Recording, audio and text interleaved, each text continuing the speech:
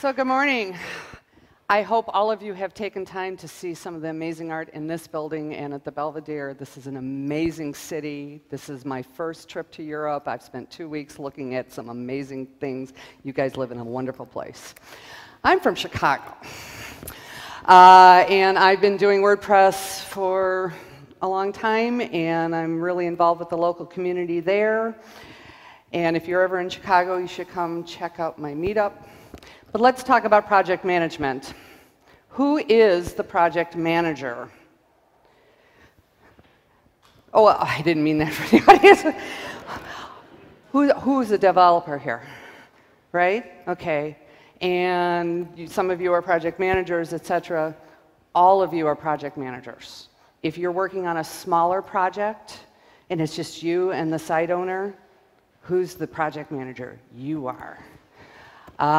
If you're working in a bigger group and there's a designated project manager and you're still the developer, you're still the project manager. Don't tell them that. Somebody needs to keep things moving. Somebody needs to put all of the pieces together. Somebody needs to hear all of the voices, right? So it can be a designated person. It can be a team member. But as my friend Rachel said a few years ago, developer, you are the project manager. You are the final person making this magic happen. So you have to be able to keep things together. Skills in project management. Managing expectations. This is the biggest thing, which means communication, which means spelling things out, which means being stupidly detailed. You may understand how this works. The people you're working with may not. You need to manage the expectations so they know what they're getting into. You need to be completely proactively organized. If you're not a maniac about file management, maybe project management's not for you. You have to be able to be organized. And documentation. You can do it in a lot of different ways, and we'll look at some ways further down, but you absolutely have to keep things on track and in some kind of documentation. And excessive patience. Lots and lots of patience leads to less aggravation. There are a lot of kitty pictures in this presentation. This one is mine. I don't walk her with the dog. So what does a project manager do? You outline the steps. You make sure that things get put together in the right way. You set the timelines, the deadlines. This is really important. Timelines are often fluid, but having a group calendar where you can all see, oh, this is the day we need to make some decisions, or this is the chunk of time we have to add content, is very, very valuable. You create an agenda for any meeting, any call. And what I don't have here is that you then follow that up with some documentation with action points. I decided to do this, you decided to do that, we're going to do it together, and we're going to do something else on Thursday. You have to have those action points. Anybody here been to a meeting that went on for 4 hours and we talked about our kids and the weather? I walked out of one with 6 people, with a project manager and a facilitator, and at the end of the meeting, the writer and I looked at each other and she says, now what are we supposed to do? This is not a good meeting, right? Meetings are to get stuff done, have an agenda, make some decisions. You need to get the right people involved.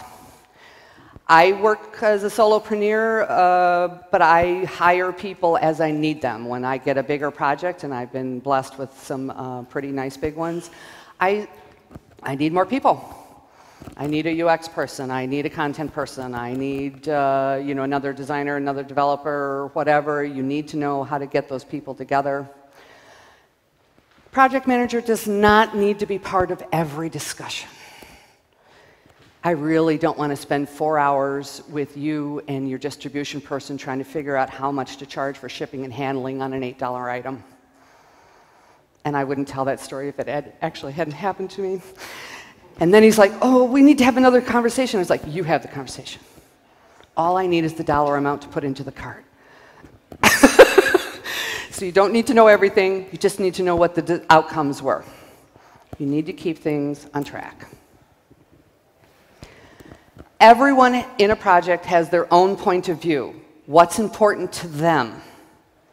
The owner has this vision, or maybe not. The editors are very clear on what they want their content to look like. There are lots of different players going on. You need to sit down and talk to as many of these people as possible ahead of time, before these big group meetings, to try and get an idea of where they're coming from, because you're the one who's going to put this all together. Those group of people are going to have lots of skills. They're going to have their own agenda, right? We've all heard about those websites where the front page had to include everyone's favorite piece.